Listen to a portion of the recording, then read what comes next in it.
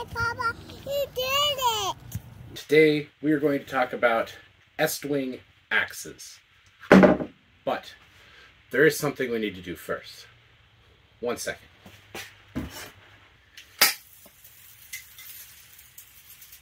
That's right, folks. This channel has reached 1,000 subscribers. I appreciate all of you who have subscribed. Just for you.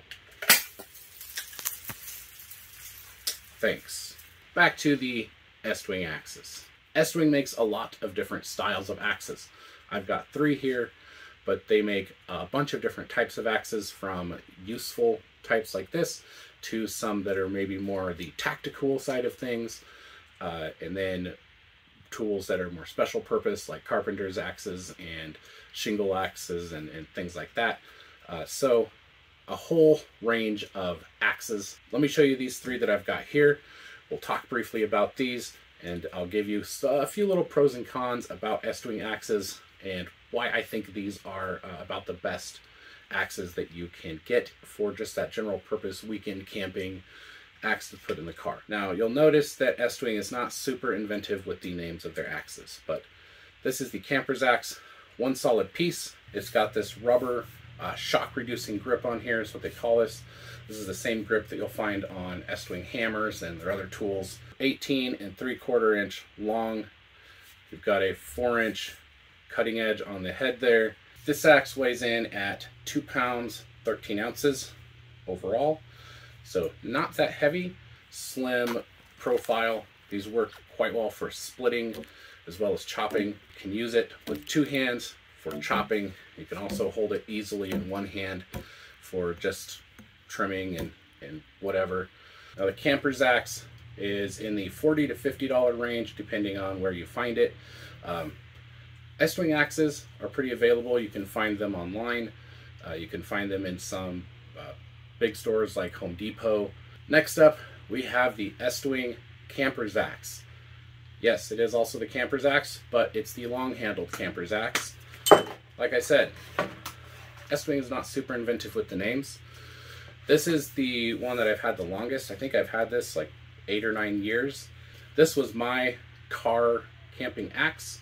So it rode in my car for a long time, and then it sat outside by the fire pit for splitting bigger chunks of wood for a couple of years. So it's not been treated super well.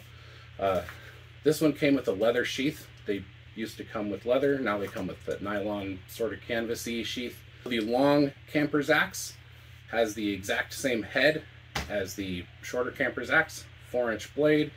It's just 26 inches long overall. This one weighs in at 3 pounds 4 ounces. It has the same solid steel construction, the narrow shank there, and then a hollow steel tube through the rest of the handle. It has that shock reducing grip. It's just on the lower portion of the handle here. And just again, general purpose, exact same head. That very narrow head works quite well for chopping and splitting. Price on these, when you find them, is about the same in that $40 to $50 range.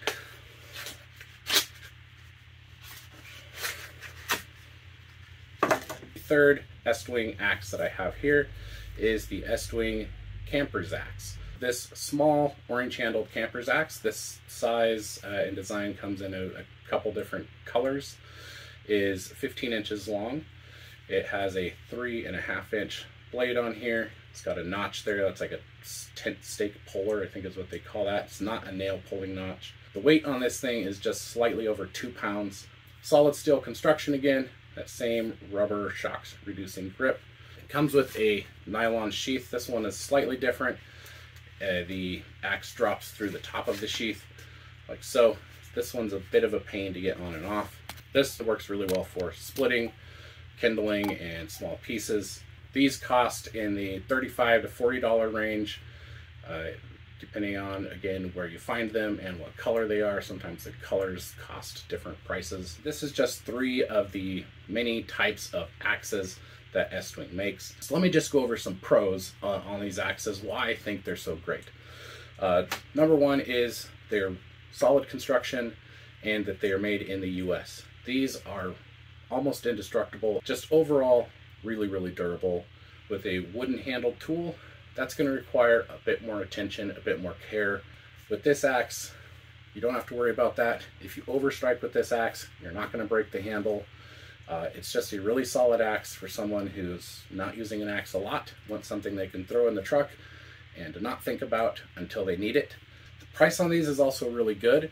That $40, $50 range is about what you would pay for something of a similar size. This is a plum boy's axe. You'd probably pay a little more than $40, $50 for something like this. These are pretty close in size for a boy's axe. You can of course get cheaper axes, but they are not going to be as durable as something like this. The last pro is just that they work really well. You can chop wood, you can split wood with them. You're probably not going to fall any trees with it, but just general purpose chopping and splitting for your campfire, they are awesome at doing that. Let's talk about a couple of cons. I guess the cons for this is the solid construction, actually. When you're chopping, you get more vibration through that solid steel construction. So if you're going to be chopping big stuff, if you're going to be bucking logs or trying to fall something, these are not going to be the axes for doing that. You do get more vibration through that solid construction.